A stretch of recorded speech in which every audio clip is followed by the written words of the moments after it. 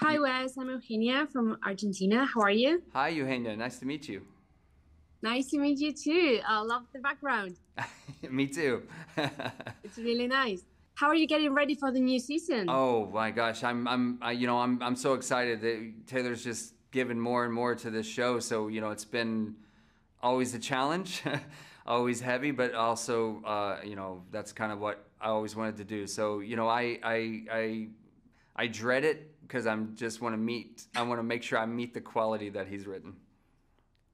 I've seen like half the new season and it's Oh, amazing. nice. The tension keeps building up. So, Oh, great. congratulations. It's a great season. Thank you very much. What do you think that people are so drawn to a Western in 2022?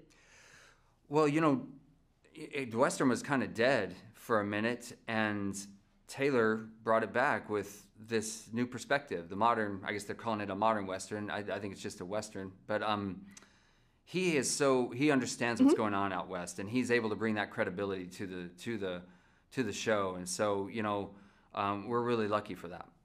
Yeah, absolutely. You've been doing this role for a couple years now.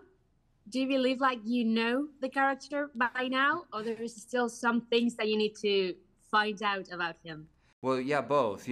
As we all grow, we discover things about ourselves. So in that sense, definitely, I will continue to discover things about Jamie. But after 5 years, he's basically got more space than Wes does in my head and in my world. So it's almost like automatic, I guess. It's sort of like not second nature, but it's just all those pieces are there.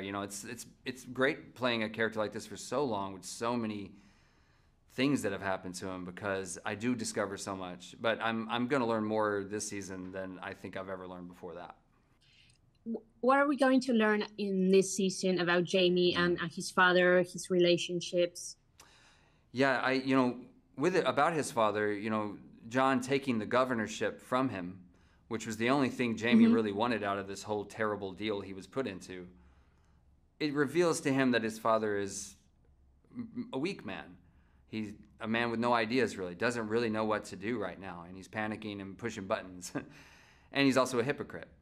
So that loss of veneer of invincibility, I think, is dangerous for John because now Jamie sees John as a threat. And Beth, whatever feeling of love or reconciliation he had for her was gone when she forced him to kill his father. So now he's only got hate for her as well. And I think this makes Jamie a dangerous man because he's under her thumb. He can't do anything now, but he is boiling and he's waiting for his moment. Yeah, I mean, there's a lot of inside of Jamie that's boiling and it needs to come out. I mean, he's getting like in a darker headspace. You think that he's in a dark headspace right now? Oh yeah, darkest he's been. He's got to put on a show because he's the attorney general. He's got to help get John elected. He doesn't want them to know how strongly he's feeling about them. But he is at his darkest point and most dangerous because he's enraged and he is trapped and he wants to lash out. He wants it back. He wants to get back.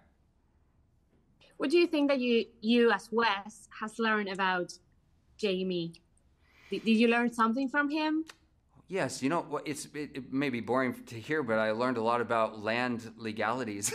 I learned a lot about land ownership and things I didn't care about before, and also how to play that game like Jamie does. It's been really fascinating to explore that, and understand that a bit better than I had before. How is shooting in such a beautiful place for you guys? Oh, it's a dream. I mean, it's like, it's all part of why you want to do this is to go to all these places you want to go in the world. And I had never been to Montana before, and it truly is one of the most beautiful places I've been in the world.